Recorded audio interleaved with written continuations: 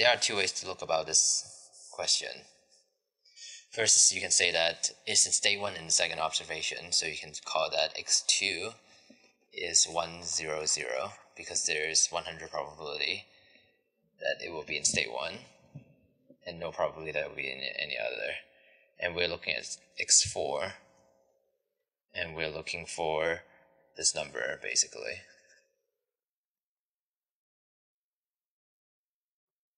That is the probability that is on state 2 on the fourth observation.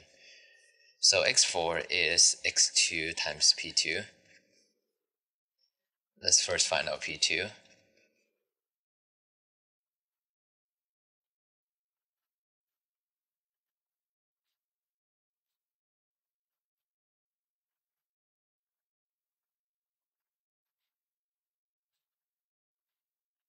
This is going to be 0,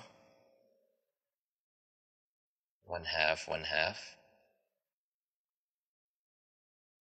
0, 0, 1,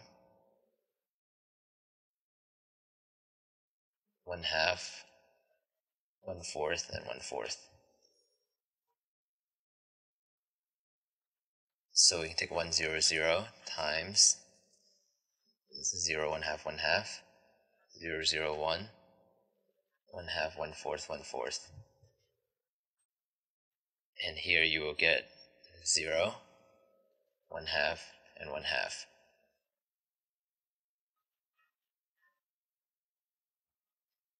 So there is a 1/2 probability that it will be in state 2 on the fourth observation, given it's state 1 on the second. This is one way to do it.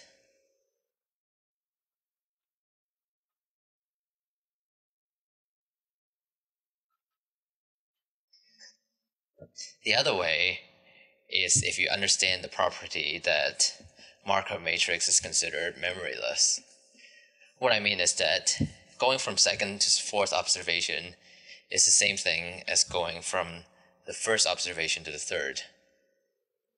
To go from first to the third, that's like kind of saying there are two transitions, and we actually didn't need to use state vectors.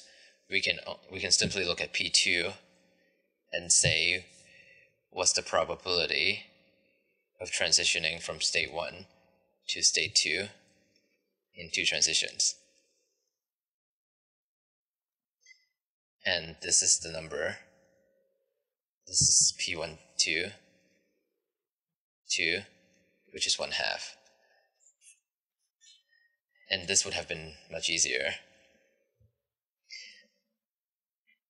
And here, this x2 actually could have been x1, depending on how you look at it. So this could have been x1 and x3. And if this is x3, that's just x1 times p2.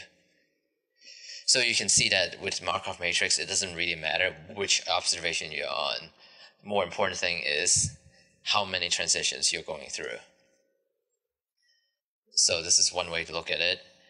You can use state vectors and then transition to state vectors, or you can simply here look at the fact that there are two transitions, so you're looking at P1, 2, 2, and your answer is 1/2.